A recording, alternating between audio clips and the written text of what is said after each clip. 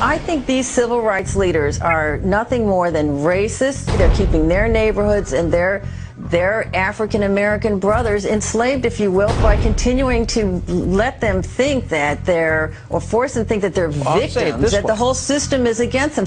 Articulate it better, Sean. It's so sad to me. We can't even say you're articulate. We can't even give you guys compliments. Half of the kids in this country under 5 years old are minorities. White people are having fewer. Put it bluntly, we need more babies. I dealt with people like this for 20 years. They will get up every day, they will kill somebody and go have some chicken at KFC.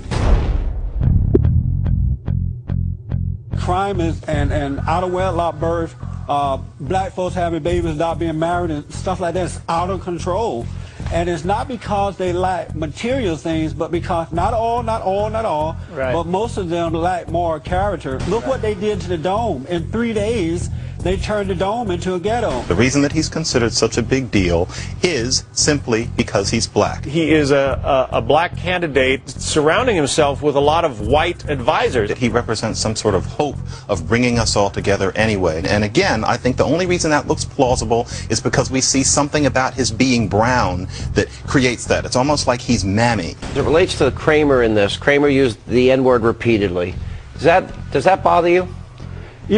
No, that doesn't bother me. Black folk, especially racist black, have the freedom of expression when it comes to the issue of race and morality. But white folks are made to be quiet. We always love having you. Appreciate it. Proud to be on your board at Bond. Thank you.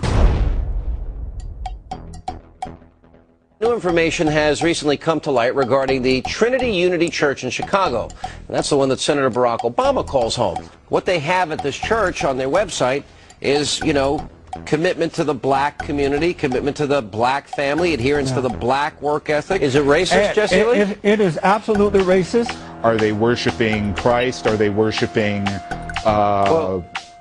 African things black? Barack Obama is associated with the racist church. They really are quite cultish, quite separatist. Mr. Rush, I have a question. Are you questioning Barack Obama's Christianity?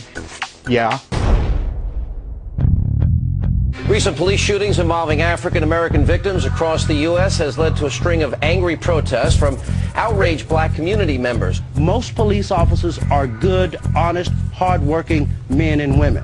But there is a culture of police officers out there that represent a legalized James, we got to run. And we need to recognize it and do it. If there's any national disgrace, it's your rush to judgment in this particular case and your use of racial politics for your own aggrandizement. That is the national disgrace. The national disgrace.